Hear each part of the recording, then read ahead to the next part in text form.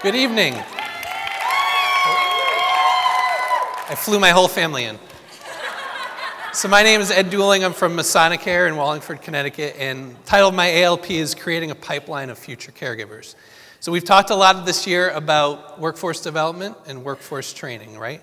And so what we have to do is we have to be creative and think outside the box in finding those future caregivers for our organizations. Because not only are we finding traditional competition, but it's also non-traditional competition.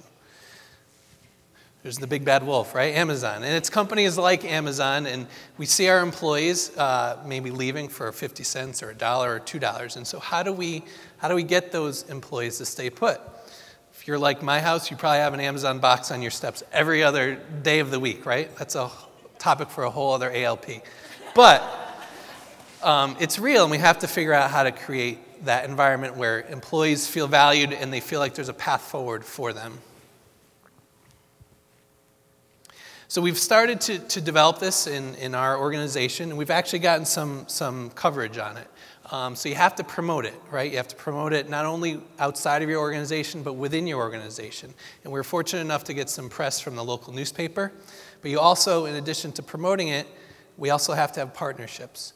So we've started to partner, Masonicare, along with our local high school and the local hospital in our town, to develop those partnerships where we would be the clinical sites, and the high school will do the classroom training, and it's through the adult education program.